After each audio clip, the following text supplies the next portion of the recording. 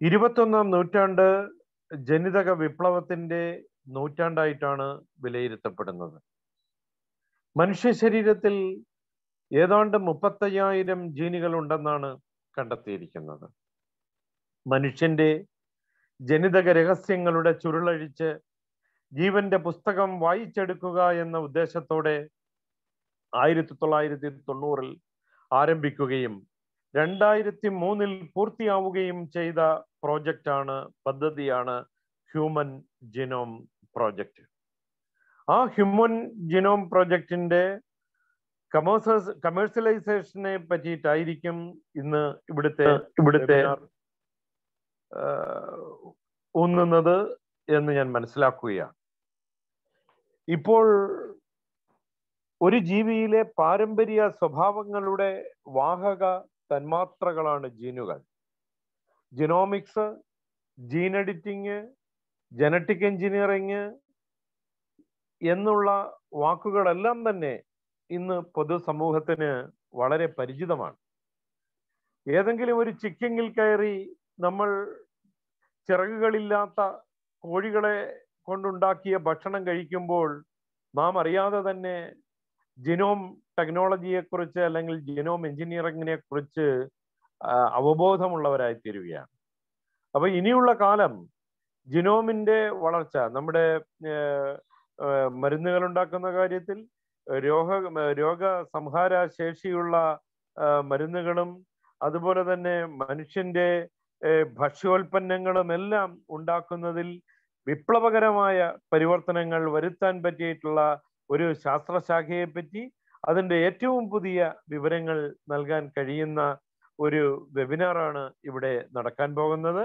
ഈ വെബിനാറിന് നേതൃത്വം കൊടുക്കുന്ന Jisha teacher, Lata Sadanandan teacher, Nisha AP തുടങ്ങിയിട്ടുള്ള അധ്യാപകരെ അഭിനന്ദിച്ചുകൊണ്ടും ഈ മുഖ്യ പ്രഭാഷണം നടത്തുന്ന ഈ വെബിനാറിന്റെ പ്രധാനപ്പെട്ട ആകർഷണ കേന്ദ്രമായ കിരൺ നായർ സാറിനെ കൊല്ലം ശ്രീനാരായണ കോളേജിന് വേണ്ടി ഞാൻ ഒരിക്കൽ കൂടി സ്വാഗതം ചെയ്തുകൊണ്ടും എൻ്റെ ചെറിയ ഭാഷണം അവസാനിപ്പിക്കുന്നു. നന്ദി, നമസ്കാരം. Thank you, Sunil Kumar sir. And let us start the webinar. Kiran, are you okay? Yep, all good to go. Okay. Over to you. Well, good morning or good afternoon or good evening, everyone, depending on whichever part of the world you're joining from. I know it's morning in India and it's almost 4 o'clock for me in Australia, so it's my evening tea time. And thank you, Dr. Sunil Kumar sir, all the members of Agora committee, and especially Lata Miss for introducing me. Thank you so much. So as you might all have seen, the topic of my talk today will be genome editing technologies and a little bit of the commercialization strategies and what are the considerations we need to take into account when we are commercializing such technologies. So I'm not going to go into any further details, but most of you might have had a chance to sit through Dr. Amrita's presentation this morning. So that was definitely a highlight with CRISPR technology. And what I'm going to be talking to you today is genome editing technologies in general and how they can be commercialized.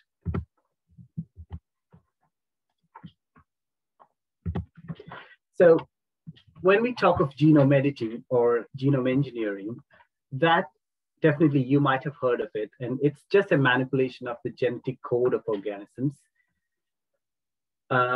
You know, there is a complete set of genes which form the genome. They are actually a specific set of nucleotides and they are arranged in a particular order. But any changes to this arrangement naturally results in a mutation. Currently, all of us, even a layman, is aware of what mutation is because we have been hearing of it since the COVID have started. Like the strains have changed. There have been like changes in the genetic makeup of the organism. So that is a mutation. But when we induce changes to this arrangement of or the set of nucleotides, that is what we call as gene editing or genome engineering. And obviously, this can be used for health and economic benefits for human welfare, animal welfare, plant welfare, anything. And the major goal of genome engineering or gene editing is to more rapidly achieve goals when we are comparing it to traditional or conventional technologies. If we move through the history or the chronology of how these technology developed, it all started with the discovery of the DNA double helix in 1953, which you all might be aware of. And in 1972, the first ever recombinant DNA was created by a set of scientists. And the 1980s and 90s saw advancements in these technologies with Thomas Wenger in 1981. He was the first person to deliver a gene from rabbit into mouse, and thereby creating a transgenic animal. In 1982, there was the first ever genetically engineered drug. As you all know, it's insulin, and insulin was the first ever genetically engineered drug, which was developed in 1982. And with the advent of the polymerase chain reaction, or PCR, it was probably 1983, I think, yeah. So in 1983, with the advent of PCR, it even gave more platform and it paved way to more research possibilities with the help within genome engineering or gene editing. As our principals are pointed out, the 1999 and 2000s saw a major leap in this technology with the Human Genome Project coming into existence, and it ran through the decade, wherein all the genes of the human genome was mapped. Even now, in this era, like 2017, 18, 19, there has been like really good progress in genome engineering technology. So in 2012, CRISPR, or what we have heard from Dr. Amrita this morning, CRISPR in general came into existence, and it's still an advancing field of genome engineering. But we all have heard of like genetic modification. Anything that causes change to the gene or genome of an organism is genetic modification. But what actually is a genetically modified organism, and what actually is a gene-edited organism? Are there any differences between a genetically modified organism? Of course, we could argue like gene editing is a genetic modification, but what actually is the difference between a genetically modified organism and a gene-edited organism? Well, when we talk of a genetically modified organism, it can be distinguished by a novel or a desirable trait. A trait which is encoded in heritable genetic information, or say DNA of an organism, and then that will be a novel combination of genetic genetic material, which cannot be achieved by traditional breeding process. So we may say like a traditionally bred cattle, for example, will be absolutely different. Like there will be obvious differences between a normally traditionally bred cattle and a genetically modified cattle. So that is a genetically modified organism. There will be a novel desirable trait, and it can be distinguished. If I can give you a few examples, one is a BT cotton, which you all might have heard of. Like in India, BT cotton is still in existence, and people all around the world are using those BT cotton. It's a genetically modified organism where crygenes from an organism is integrated into the plant to give it pest resistance, which makes it a GMO because it has a foreign gene existing in it. Another example is the Aqua Bounty Aqua Advantage salmon. So if you see the figure, the diagram, you can see that there are two fishes. One is a bigger one, which is an Aqua Bounty salmon or an Aqua Advantage salmon, which is the first and only GM animal still available in market. It's been approved in Canada and the US, and it's available in the market. Whereas comparing to a normal salmon, it has lesser pigmentation and it's larger in size. And it carries a gene, intraspecies gene. So a different species of salmon carries a gene which can actually cause the fillet or the muscles to grow, which results in larger fillet.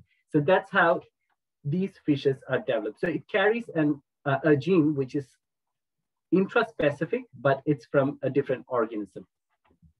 But when you consider gene editing, a gene-edited animal or gene editing in particular introduces small changes into genes to make them like other gene variants that occur in the same species, but it leaves no observable change, footprint, or residue within the organism. So a gene-edited animal will carry only its own genome. It will never have a transgene. It will never have any other genes from any other organism. It's just an editing that's happening to its own genome.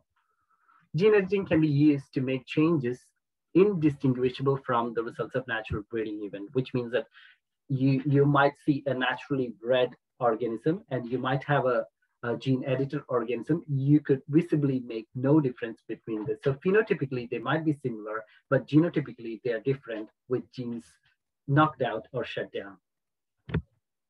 I can give you examples for gene editing in animals. One is chicken which lays more eggs, or chicken which have like more meat.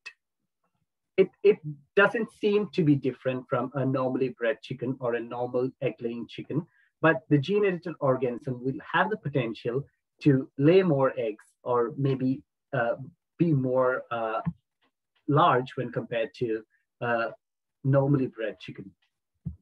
Another example is cattle. So we'll be seeing all of this in detail later, but polled cattle or hornless cattle is one of the gene-edited cattle, where cattle will be born without horns, and that can be helpful in dairy industry. We'll see how it is in a few moments. So what actually are the tools that are used in gene editing? One of the tools we have seen this morning is CRISPR, but what are the other tools that we use in gene editing? You all know restriction enzymes. Restriction enzymes are the natural editors. You have learned about endonucleases or exonucleases, which are just enzymes that cleaves the genetic material, that's DNA or RNA. But these restriction enzymes are natural editors. They have their own sequences, and they're site-specific, they're sequence-specific, they cut the gene within the genome. But are there any other engineered kind of nucleases? Yes, the answer is yes, we have. One of them is zinc finger nuclease, which is eukaryotic in origin. They are actually a class of engineered DNA binding proteins, which obviously facilitate targeted gene editing in the genome. So they are used for targeted editing within the genome, which creates breaks within the double-stranded DNA. And the thing is, we as scientists or users can specify where these editing should happen. So zinc finger nucleases is designed of a zinc finger protein, which is cleaved to a FOLK1 restriction enzyme, which we'll see in the next slide. And they cleave DNA at user-specified locations. The second kind of tools which are used for gene editing is TALENs, or they are called as transcription activated like effector nucleases, or TALENs, which are prokaryotic in origin. Unlike zinc finger nucleases, which are eukaryotic in origin, TALENs are prokaryotic. These TALENs are actually generated by fusing DNA binding domains of this transcription activator like effectors to a DNA cleavage binding domain, which also we'll see in the next slide. And obviously CRISPR-Cas9, which Dr. Amrita has given a beautiful lecture this morning about. These CRISPRs are clustered regularly interspaced short palindromic repeats, and they're unique, they're short, they might be like only 22 to 25 base pairs in length, and they're palindromes, which means they can be read in both directions and they'll be of the same sequence. And these are found in prokaryotic genomes like bacteria and other prokaryotes. These CRISPRs need Cas9, which is a protein. It's a caspase, which is an enzyme, and they act like a pair of molecular scissors. These Cas9 can cut the nuclease, and they're directed by a set of sequence, and these Cas9 can go and cut wherever we would like the DNA to be cut. So these zinc finger nucleases, TALENs, CRISPRs, everything give us opportunity to like specifically or precisely edit genomes wherever we need. And CRISPR-Cas9 has been of great use. It's been a great revolutionary invention or a discovery. So that actually ran through an entire decade, and it actually gave scientists opportunities to explore within gene editing. It resulted in Jennifer Doudna and Emmanuel Charpentier being awarded with the Nobel Prize in Chemistry in 2020. So you can think how big the discovery was and how big scientists would be using it for. So if we have a look at this slide, we do have, so this is the DNA. We can see how these talents, zinc finger nucleases or CRISPR works. This is the DNA, and these are the nuclease systems that act on this DNA. We have zinc finger nucleases, we have talents, and we have CRISPR-Cas9 systems, which are the basic gene editing tools that we are talking about today. And here, these are the molecular scissors.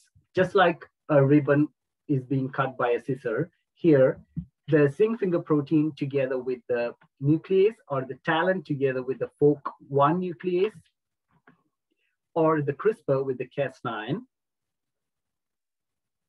cuts the DNA wherever we require it to be. And if you look at a 3D model, this is how it looks like. So this here, we have the DNA here, we have the molecular scissors here, and we can specifically engineer proteins to go and cut wherever we would like the DNA to be cut. Now, that was just a general thing about how these genome engineering tools work. But what we're going to talk today is about where would we apply these genome engineering tools and how we can commercialize these tools and put it into the market. So the first area of applying it is in agriculture. How we can apply it in agriculture. Of course, the genetically engineered animals for breeding, for layer industry or food industry, but how? One thing we could apply it for is to speed up plant and animal breeding by developing stable lines of crops and farm animals with a desired trait. How? For example, you need a plant which is resistant to herbicide. Yes, we can produce seeds with DNA which has been edited so that it just has herbicide resistance. So every offspring that is developed from a plant will have the gene edited genome so that it expresses the herbicide resistance.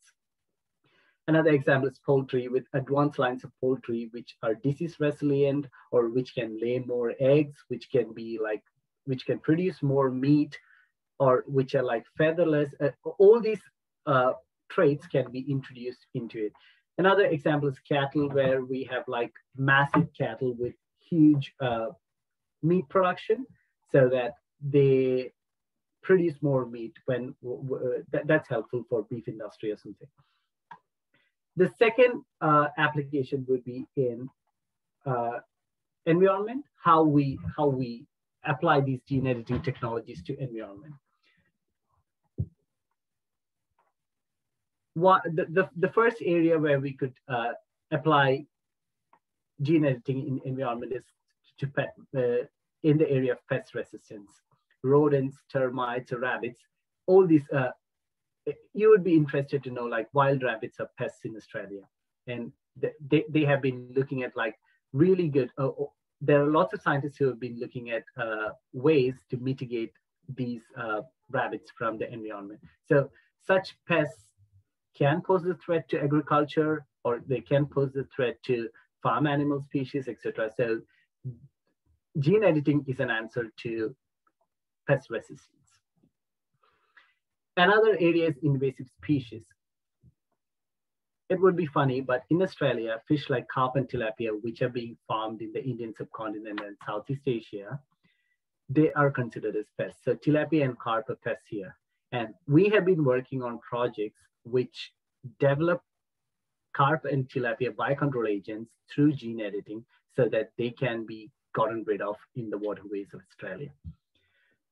Same way with cane toads, with invasive weed species, invasive crop species, beetles, weevils, and other insects. Even mosquitoes and ticks are being worked on so that gene editing can be an answer to develop biocontrol agents to mitigate them from the environment.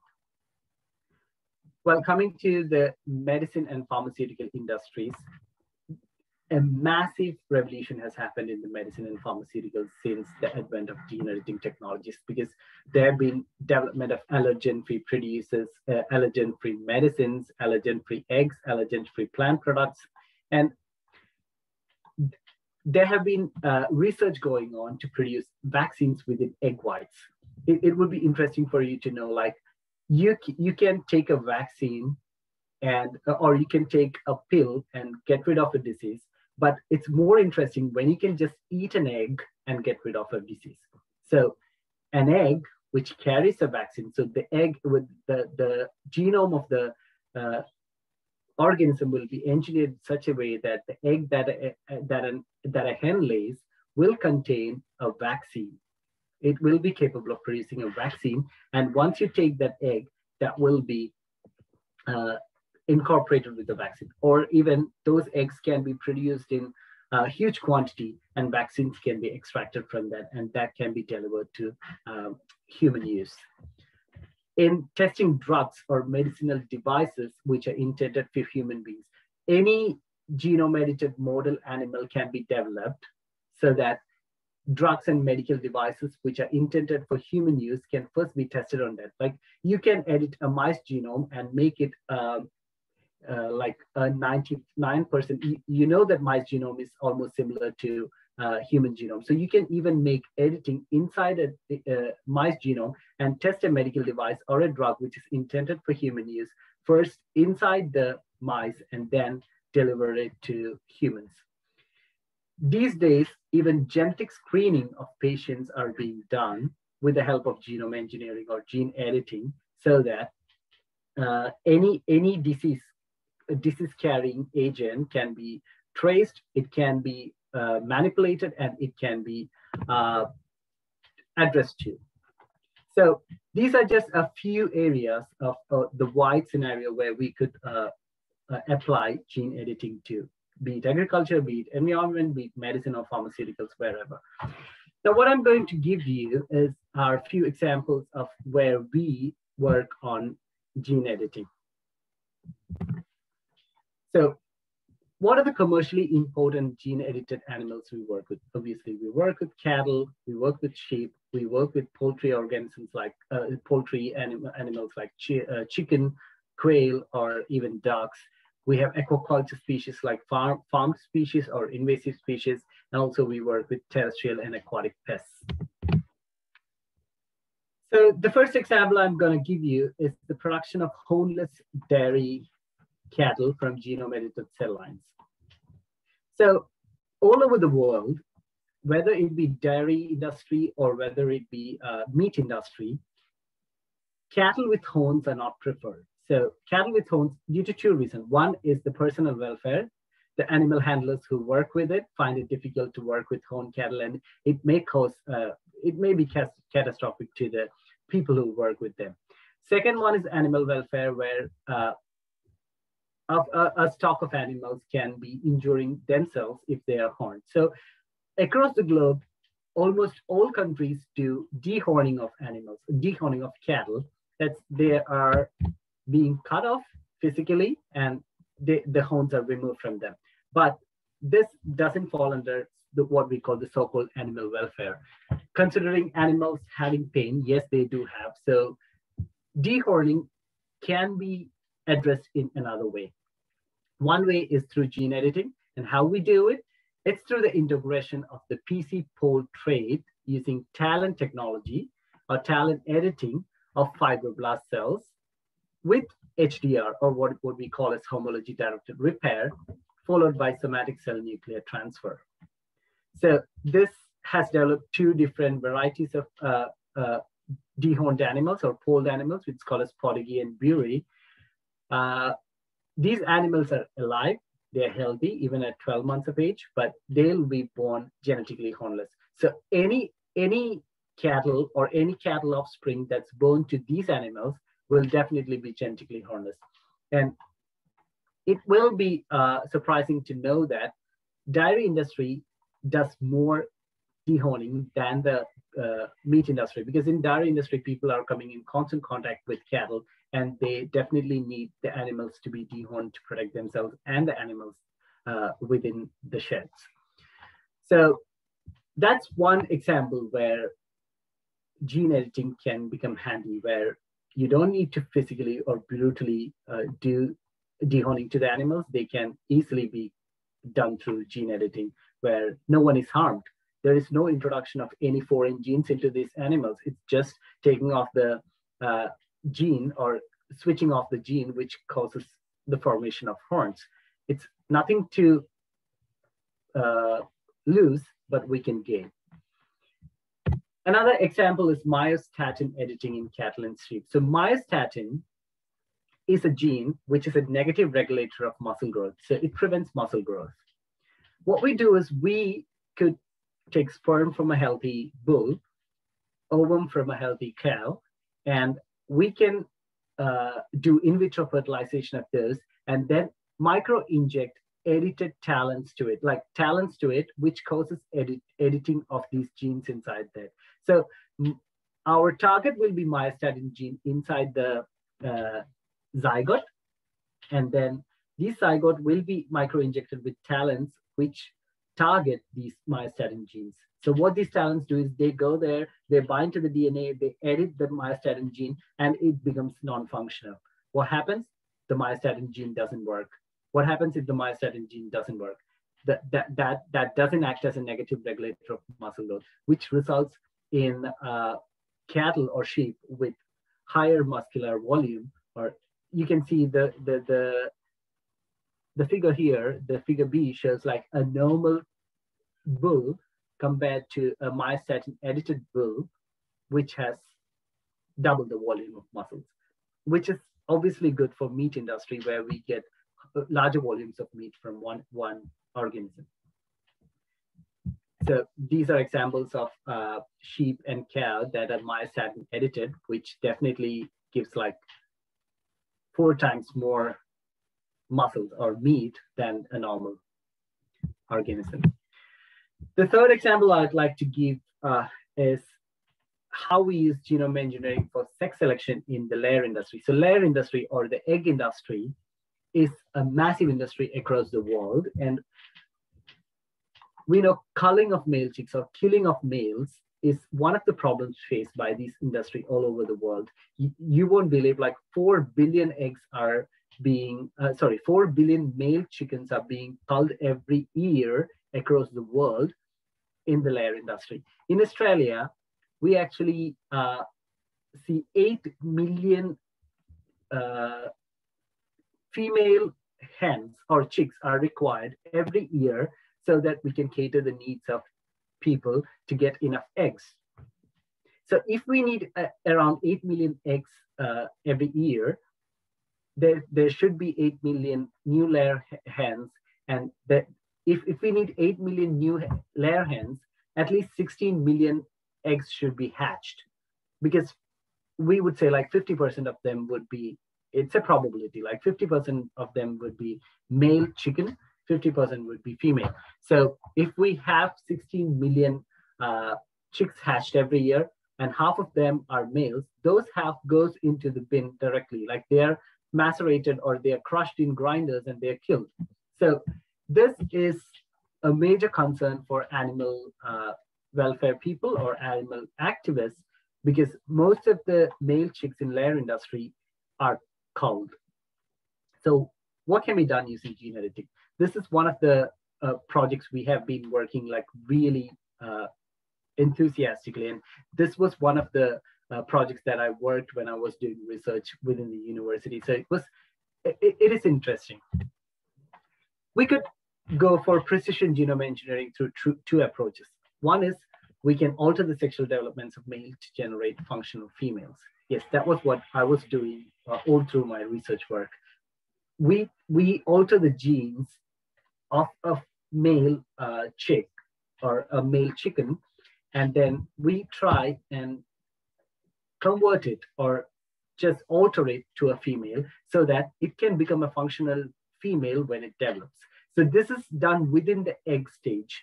So once the embryo is formed and it hatches, it comes out as a female. The second approach we could do is identify the male embryos before they are hatched so that they can be removed from the production line, and it can be used for other purposes, like maybe producing vaccines inside the eggs or something. But there are challenges. There are, as with every other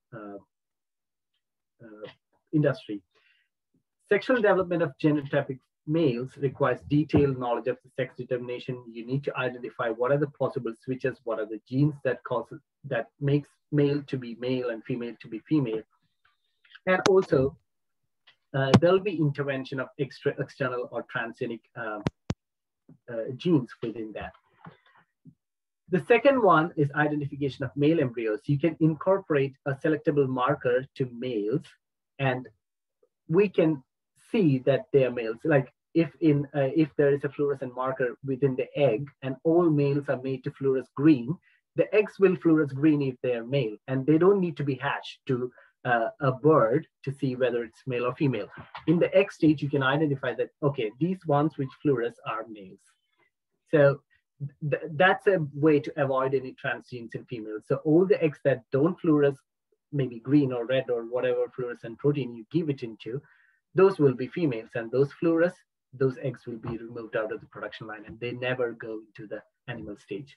So these were like 3 small examples where we use gene editing to generate animals, which are actually gene edited animals, but they are not a genetically modified animal, and they don't carry a gene from external parties or a third party gene. It's their own genome. Now,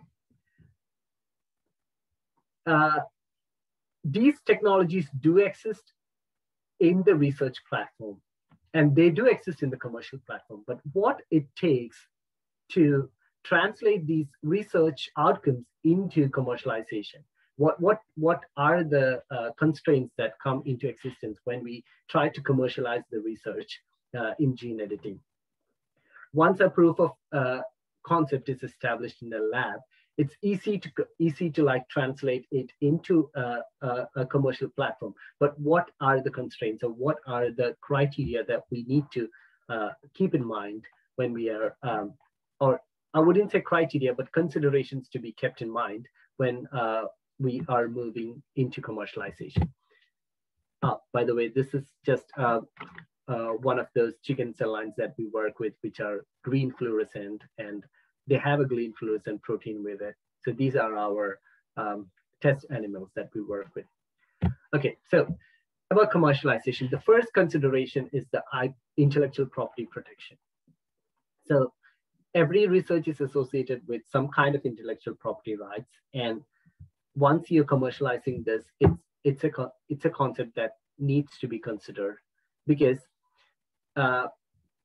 if we consider it in India or South Asian countries, there are no like really stringent rules to govern these. But if we consider European Union, which has like really stringent rules, if you consider US or Australia or the Indo-Pacific regions, they loosen up when it comes when it changes from region to region. So there are differences in IP protection regulations. In academic research, it's different. In industrial research, it's different. So when you take something from an academic research or a research institute to industry, there is variation. There is a whole lot of variation in the laws or rules or regulations that cover the IP.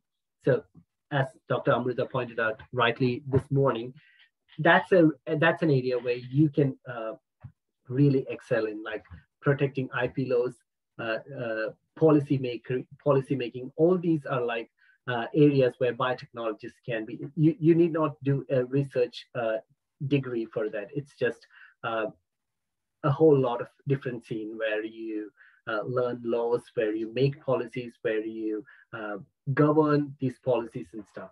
So I've just included this graph in here because it shows once, so these shows the different tools or genome editing tools like CRISPR, finger nucleases, the meganucleases, talents, and the number of patents that were filed in the United States. So you can see once there was an advent of CRISPR in 2012, it has seen a alarmingly high rise in the patents that are filed in gene editing. So you can imagine how important IP protection is when we are commercializing a research. The second thing is geographical location of the industry or the lab, I would say. The location of the produce, the established areas, the public acceptance based on the geographical location, all these are important when we are considering. So if, for example, if there is a pre-existing genome engineering industry in one region, people would definitely know that gene editing is something that's happening, and they'll be more than happy to welcome more research or more industry-related things to such areas. Whereas when compared to some regions which doesn't have any knowledge of those or doesn't have a pre-existing genome editing policy or genome editing industry, it would be really, really difficult to squeeze into that space. And a large aggregation of academic and research activities, if it's happening at that place, that will be great. There will be a large consortium of people who knows about the research, and that will be easy for establishment of commercial purposes. And it's a fact that in the US, there are like larger numbers of gene editing companies when compared to the European Union or the Asia Pacific meta. So geographical location is an important thing for commercialization. And obviously the gene editing market,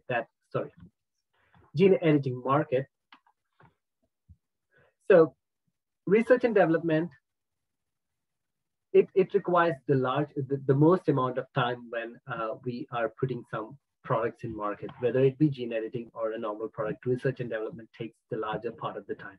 And then it's been translated to production or large scale manufacturing. So there's been a trend, like any genome edited agriculture products, for example, a food product or an allergen-free egg or a genome edited, whatever produce that is from agriculture, that's from plants, or maybe poultry or animal product that's for consumption, could attract a widespread market when compared to human therapeutics, like maybe blood plasma or maybe a drug or a pharmaceutical, whatever product that is.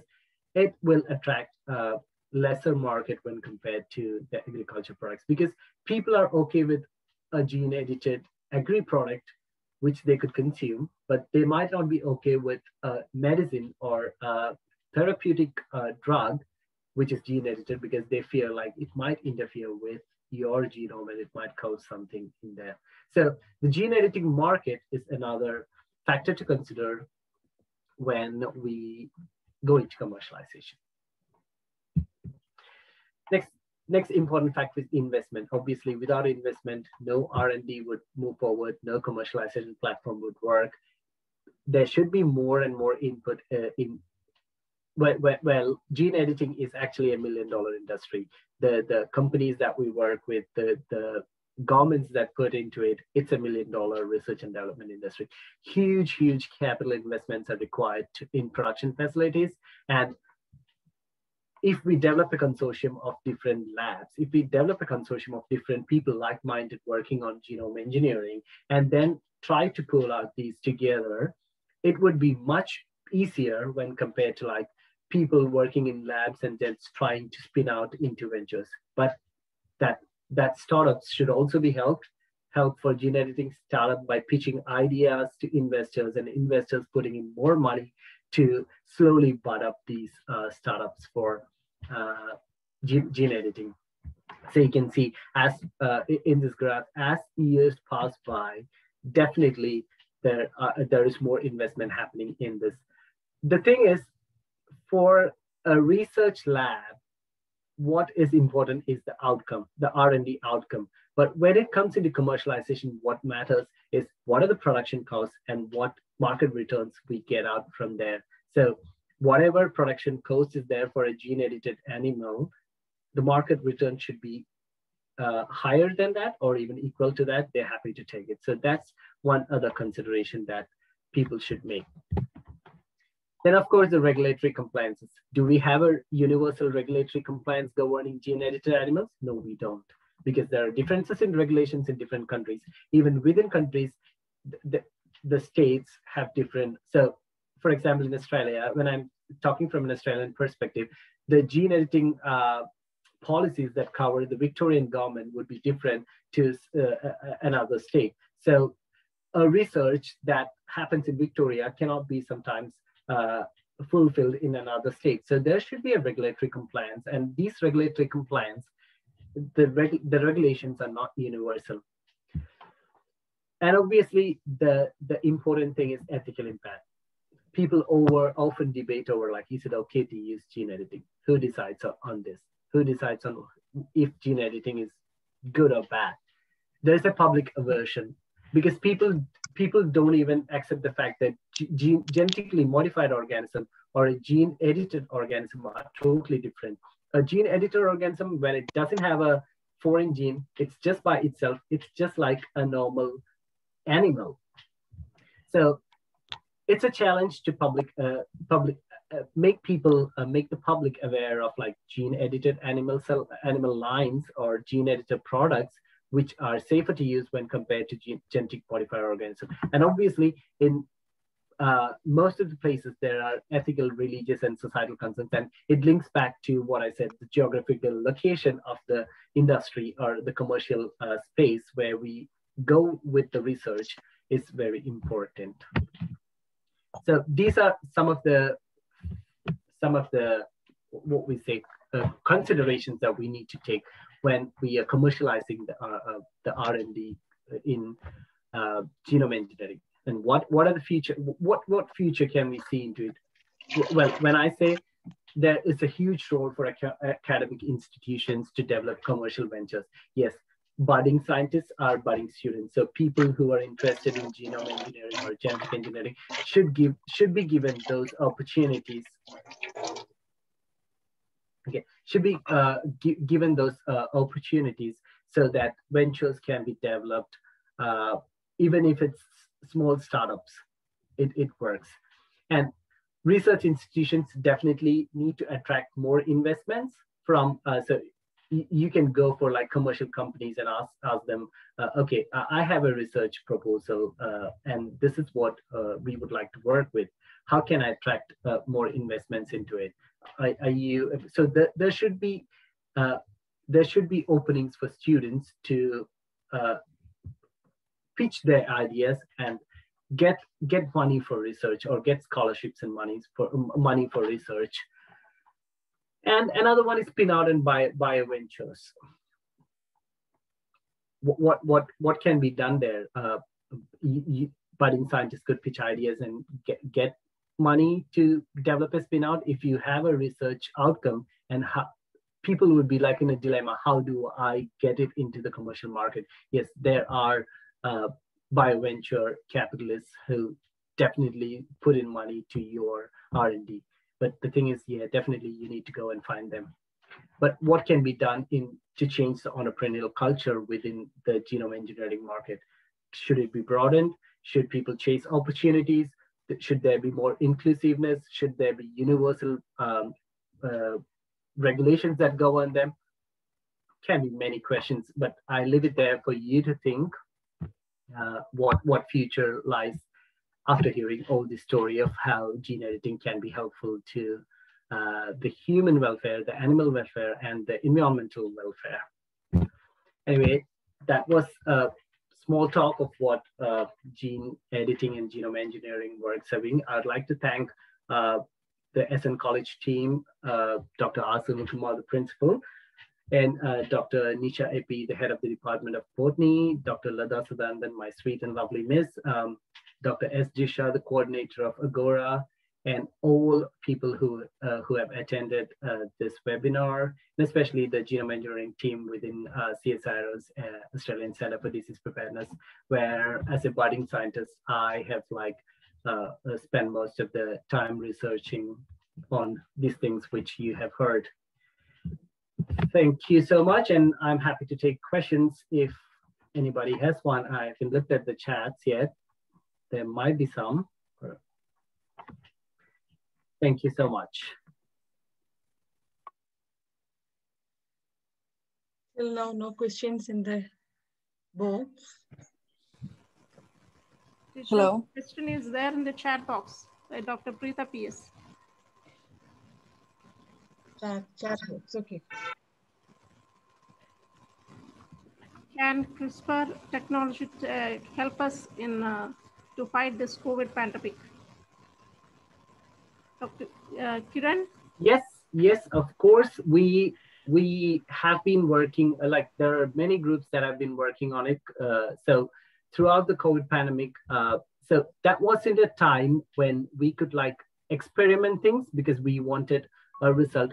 Suppose we wanted a vaccine as soon as possible. So that wasn't a time to like really experiment things, but obviously there are projects going on with CRISPR-Cas9 dealing with COVID-19 virus and its mutant variants. Yes, definitely. There will be answers shortly. And there, I think there have been 2 papers which have been published where CRISPR-Cas9 has been used to, not only CRISPR-Cas9, but other Cas variants with CRISPR has been used to address the COVID-19 pandemic. Yes, so the answer is yes, it can be.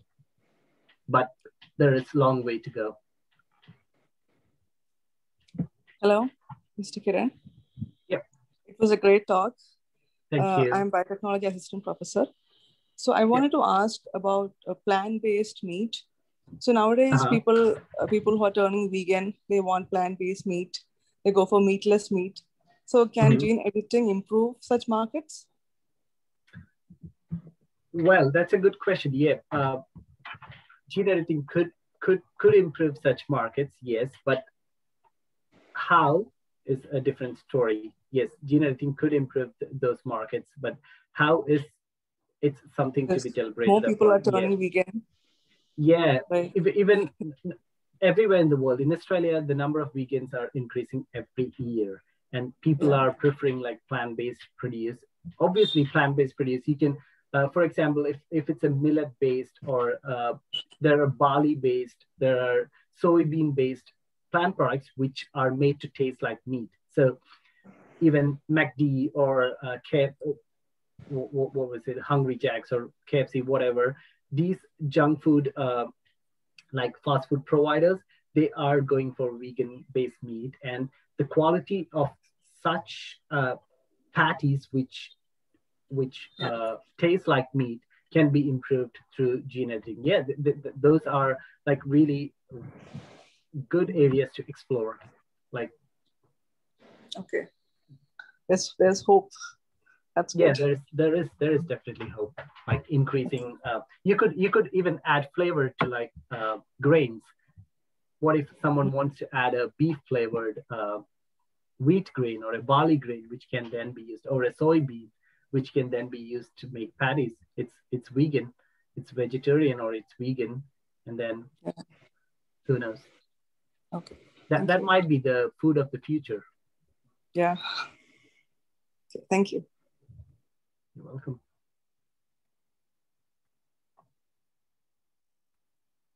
Any other questions, please?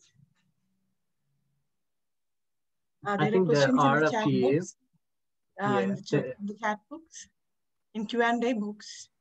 Yeah, I think there are Then 2 questions in the Q&A. One is how much successful has been genome editing in treating genetic disorders and diseases like cancer, which are not completely curable till now. It has been successful. There are works going on. So if you look at like, I'm talking on an Australian perspective because I've seen it might be the Royal Children's Hospital in Melbourne or the Peter Doherty Institute where all the Lovelace Cancer Center. They are working on genome editing or CRISPR-Cas9 or CRISPR-Cas12 or 13, all those technologies, and they are developing cancer cell lines. They are developing tools which are targeting cancers, but there are definitely tools which are targeting the genes that cause different cancers in cell lines. But the obvious fact is that some of those diseases, like not cancer, but other diseases are like autoimmune diseases or regenerative diseases, which are specific to people, and that needs to be studied. So personalized medicine is one kind of thing where we need to like put in more research, and CRISPR could be a tool of the future where personalized medicine can work. Like my genome could be definitely different from another person's genome. So personalized medicine need to be included in CRISPR research, where we can, I would say it is to an extent. Research is happening, and stem cell therapy or CRISPR-Cas9 technology has been used to treat such disorders. So yes. And another question is, there are many problems faced by the entrepreneur to establish their projects. Is it worthy to start dairy-based business as they meet adequate financial requirements for implementation? So if I'm not wrong, the question is like a dairy-based business or a dairy-based gene-edited business. Is that what you mean by that? If that is the case, yes, it would definitely require financial requirements. And as I said, a single person might not be able to put in the R&D investment or the amount needed to establish a larger facility. But yes, a consortium of like-minded people, if you come together, then definitely, it might be small scale. It might be a pilot scale testing lab or a pilot scale lab which can try out like smaller versions of what is happening in the big companies. Yes, but if like minds come together, you can make it happen, definitely. Is RNA interference technique can be used in COVID-19? Yes, RNAi can be used, but it's a bit of outdated technique. RNAi has been outdated because when CRISPR came into existence, everybody is working on CRISPR and other genetic technologies. Definitely RNAi can be used in COVID-19. Is India exploring or making use of genetic engineered product in food market?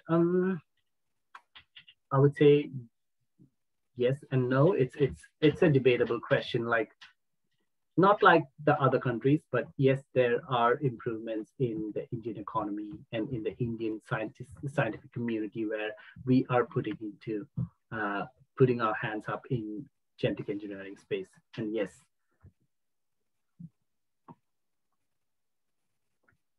I think those were the questions in there. Yeah. One more. Oh, is there one more? I'm sorry, I can't see. Is RNA interference technique? Yeah, I've already answered that. Yes, yeah, RNA interference. It's an outdated technique. I wouldn't say outdated, but RNA interference. So CRISPR has taken most of the space of the RNA interference because our lab used to develop all these genetic engineered animals or gene edited animals through RNAi technology. But once CRISPR has taken over, CRISPR has boomed, and most of the research is now happening on CRISPR rather than RNAi. Yeah, but still RNAi is a technique which can be explored. But obviously people would prefer the latest technique to be employed. Is CRISPR technology applicable in microalgae? Well, interesting. Yeah, could be. I'm not sure because I work with animals and it could be. Yeah, microalgae based CRISPR technology, that's worth having a read through. Yeah, I'm not sure, but it's worth. One more question from an anonymous attendee. Is India exploring? Is India, I think I have answered that. Yeah, I think I have answered it. Yeah, we are, Indian scientists are putting efforts to put genetic engineer. But in India, the problem is the acceptance and the regulations that govern it. Do you think genetically modified food on table can be accepted by the Indian public? I leave it up to you. Somebody has raised hand. Is it for a question? The question in the chat box. Can autoimmune diseases be cured by this technique? In chat box. It can. So that's where the personalized medicine I talked with. It could be if you have a personalized treatment, like personalized medicine, yes, definitely autoimmune diseases can be treated to an extent, but I'm not sure how much successful it will be. But there are autoimmune disease treatments. There are lots of research happening in, especially in Australia. I know people who are working on gene editing technologies to like find an answer to autoimmune diseases. So the answer is yes, it can be.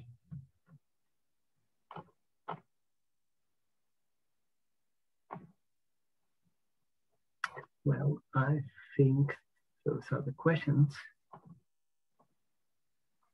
I think it's over. Yep, those questions are over. And Any more questions? Any more queries? Anyone? well, you can reach out to me anytime. Lata Miss has my details. She has my phone number. Yeah. So if you have any queries or something, just drop it to her, or she can share my email ID with you. You can contact me anytime. Yeah. And obviously, yeah, like what Dr. Amrita said this morning, you don't need to be into hardcore scientific research to work in this field. If you're interested, well, I haven't completed my PhD yet, but I'm working on a different range of projects, which includes all these kind of things. So yeah, like what it was said, if I can, then you can too. There are opportunities. So it's just that it doesn't come knocking on your door. You need to go chase those opportunities and get going with it. If that is something that is within you, then go for it. Anyway, thank you so much. I think I've tried to answer the questions that came up. Thank you, Kiran. You're welcome. Lata Miss, shall we wind up the session? Vote of thanks. Okay, Tisha. Now I welcome our student representative from First MSc Botany, Akhila Jaimon, to deliver vote of thanks. Thank you, ma'am. Good afternoon, all. I deem it a great honor and privilege to propose the vote of thanks on this auspicious occasion of webinar on genome editing, technologies and commercialization organized by the team Agora 2021. First and foremost, I convey my thanks to our special guest, Sri Kiran sir, research project officer in genome engineering, who despite his busy schedule and has found time to grace this occasion. Sir had explained various aspects and methods of genome editing and genome engineering, and the session was really adorable for us for our future studies and references. Next, I would like to express my heartfelt thanks to our Honorable Principal Dr. R. Sunil Kumar for the Gogan message. I also thank Dr. S. Disha, Department of Zoology and the coordinator of Agora 2021 for all her great commitments to make this event a grand success. Now, let me thank Dr. Nisha AP, the head of the Department of Botany, and Dr. S.P. Manoj, IQAC coordinator, for the immense support. I also thank Dr. Lata Sadanandan, Assistant Professor of Department of Botany, who is a department level of coordinator of this webinar, and thanking all other organizing committee members. Finally, thanking all distinguished guests, students, and teachers for your valuable time and presence. Thank you. Thank you, Akhila. Thank you. Kiran, Please fill the feedback form for getting the e-certificates. Kiran, that was a beautiful presentation. Thank you so much. Thank you. It was lovely to present to you all, and I hope people would have like really vibed things from that. Yeah, thank you. You are an inspiration to our students. They must have been inspired by Oh, thank you. Yeah, thank you. The feedback is there. Feedback form. All the participants are requested to fill in the feedback form. Disha teacher.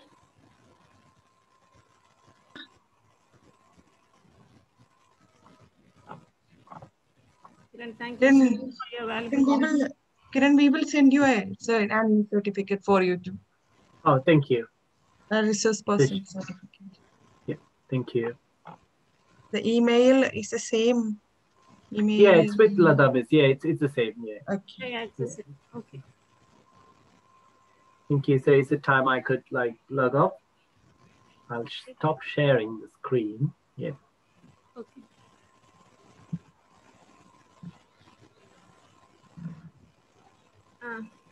Kiran, in the duty, in the Illa,